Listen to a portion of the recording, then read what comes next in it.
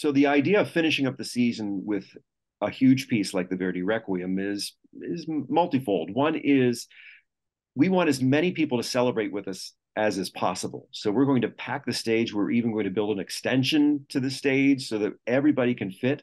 We're even going to be having musicians placed up in the balconies of the Palace Theater.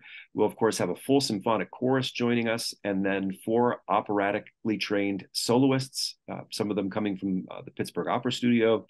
So it's going to be an all hands on deck situation. But if you know the Verdi Requiem, you know that there are moments of beauty and prayer and repose, but then there are also moments of shaking your fist and anguish and anger. And then there are very poignant, beautiful, romantic, and it's almost like a Verdi opera in ecclesiastical clothes. It's like it's a work that was intended for a liturgical or a church setting, but it's so dramatic and so operatic that you most often hear the Verdi Requiem performed in a concert setting rather than in a church setting. And that's just because the piece is so sprawling and so exciting and so passionate that it demands all of your attention.